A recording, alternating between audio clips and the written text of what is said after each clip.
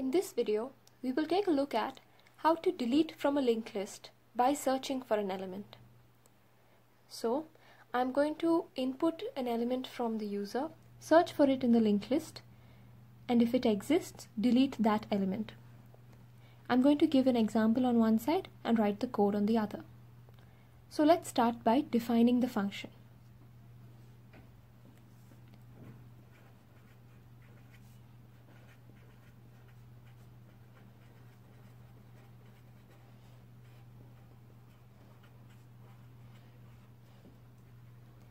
So in this function called del_search, I'm taking x as my input parameter as the element I would like to delete from the linked list, and I will return a variable of type node because I am going to be returning the node at which I will delete x from. Okay, so let's look at the different cases we can encounter. So the first thing we need to do is we need to search for the element x. So as we have written in our search function, I'm going to give some node a is equal to search of x. What this function does is, as we have seen earlier, it will take in the input x, check if this is present in our list. If it is present, it will return the node at which it is present, and if it is not present, it will return a null value. So the first case we can encounter is x is not present. So we have told our function to delete an element x, but we can't find x in the linked list. So in that case, we want to stop executing our function and return from there. So let's see how we are going to do that.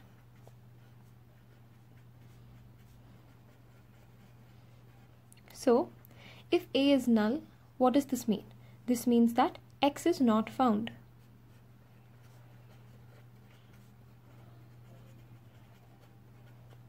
And so I would like to return from this point. So I will return null. I'm returning null because I have given node as my return type, but I cannot find the node which I wish to delete, so I will return a null value. So this is the first case. The second case is when a is the starting node.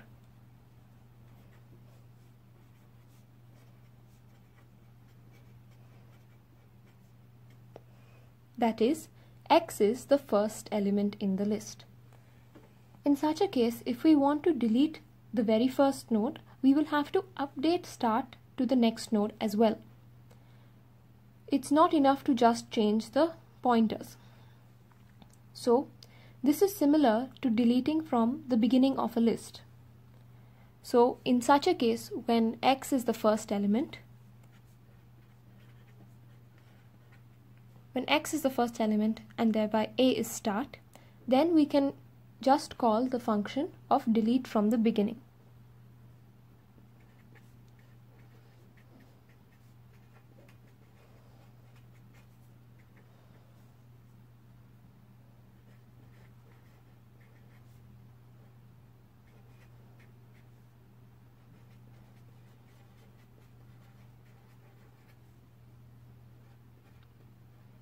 So now I have called the function of delete in the beginning and stored the node which we are deleting in a variable called y.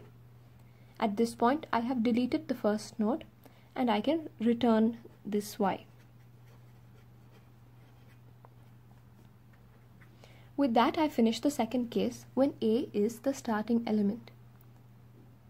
The next case is when a is the last element, or a is end.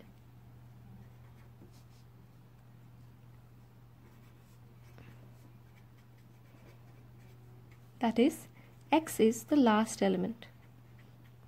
In such a case, we can call the delete from the end function because we are trying to delete an element from the end. So if a is equal to end, then we must delete from the end.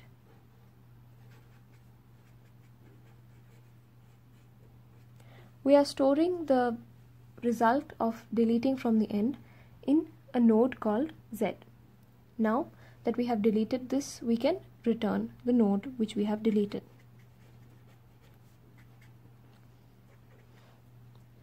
With that, we have come to the end of handling our third case. Now we reach the fourth case, which is A is somewhere in the middle.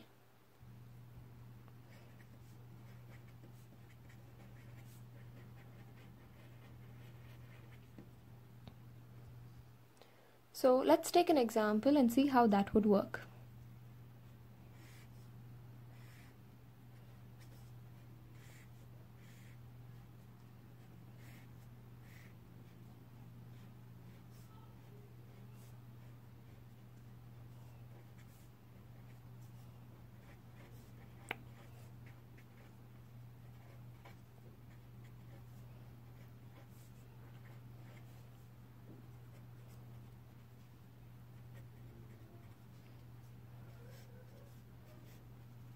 So let me assume that I want to delete the element 2.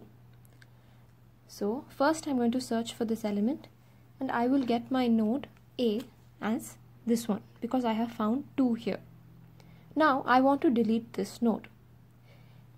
In such a case, what must I do?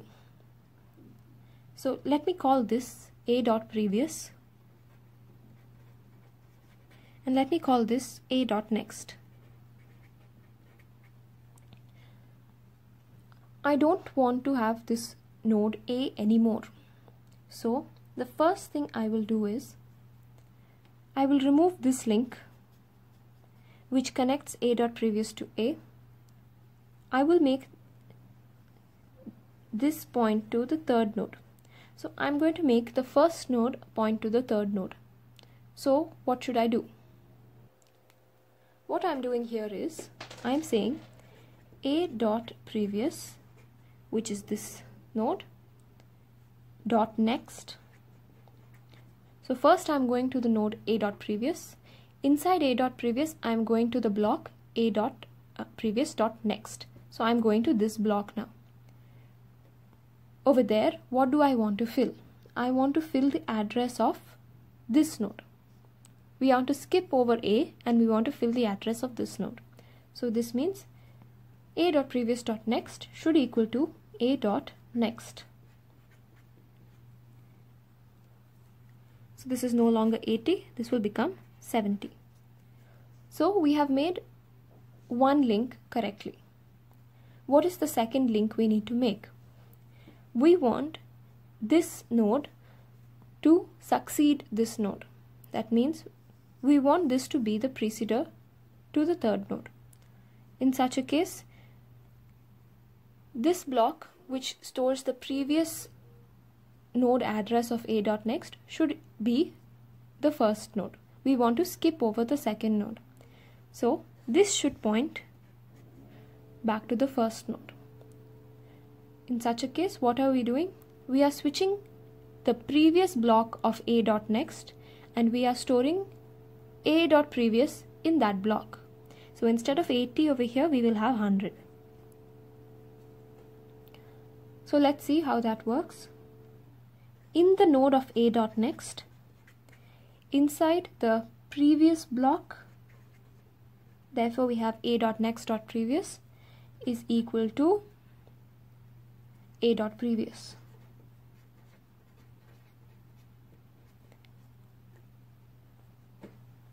Once we do this, let's see what the list looks like. So we have the very first node.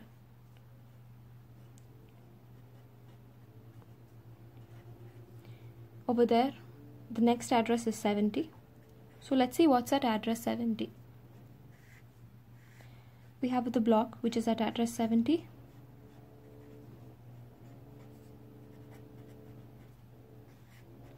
We get this list, which is exactly what we want. We wanted to delete number element 2. With this, we have completed our deletion operation, and now we are ready to return the element which we have, or the node which we have deleted. So at the end I am going to return the node which we have deleted, which is node A. With that we come to the end of our searching and deleting function, and we can close this function.